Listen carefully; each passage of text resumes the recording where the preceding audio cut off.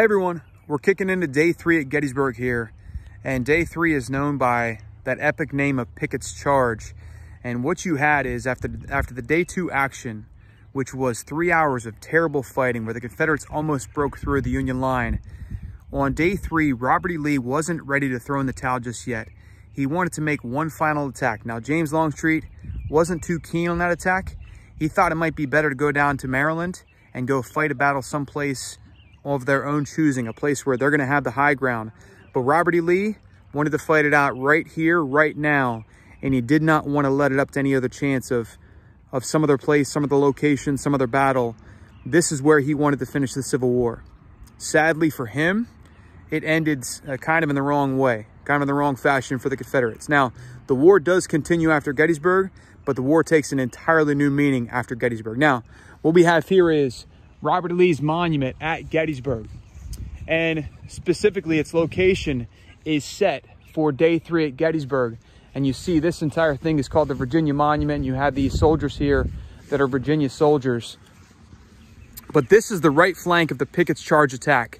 So soldiers move from this location and they move towards the copse of trees or the clump of trees in the distance that you see in the middle of the picture right there. There were 12,000, at least 12,000 men that are heading towards that copse of trees.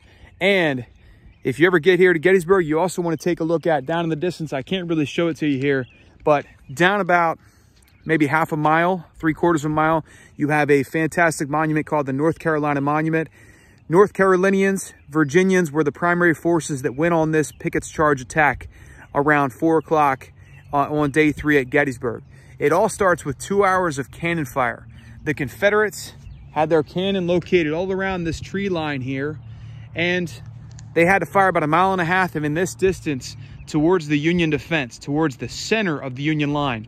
Now, they wanted to break it up as best they could, hoping to loosen up the defense so that when they finally sent their foot soldiers across the field, they wouldn't have much fighting to do. Turns out that they actually overshot. And once the cannon started shooting, it was the biggest bombardment that the United States have ever seen.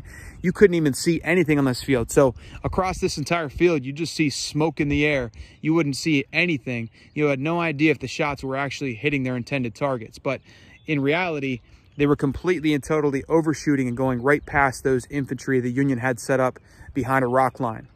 And then finally, after 2 hours of the cannon fire that really didn't hit much of anything, they finally sent out 12,000 soldiers from here to about 3/4 of a mile down in that direction. These Virginians, these North Carolinians, and they started heading towards that copse of trees. Lee thought, I better give them some kind of waypoint, some kind of area to aim for. And so that's where they're heading towards. The tough part for them, the Union had plenty of ammunition left, plenty of cannon fire left. And as they started to move upon this field in front of us, as the Confederates started to move that way, they have no cover. They have no trees, really. They have no rocks to get behind. And they're getting rocked by, first off, hollow shot that's exploding in the air and blasting shrapnel everywhere. And then eventually, once they get close, they have these bowling balls of the solid shot cannonballs. And then also, they're facing canister fire once they get very, very close. Most of these soldiers didn't even get close to making a good attack upon that rock line that the Union had across the field. So Pickett's Charge, just by looking at the field, how open it is, it was an absolutely stupid decision. Now, for Lee, his men had done fantastic things throughout the entire war. Why couldn't they do it now?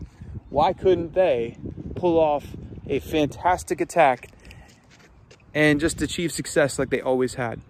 So sadly for them, it didn't work out to plan. There might be some reasons why Lee decided to make this attack and not listen to Longstreet. But altogether, big, huge, terrible decision. And it's something that for somebody like Lee, he usually didn't make bad decisions, but he certainly made one here.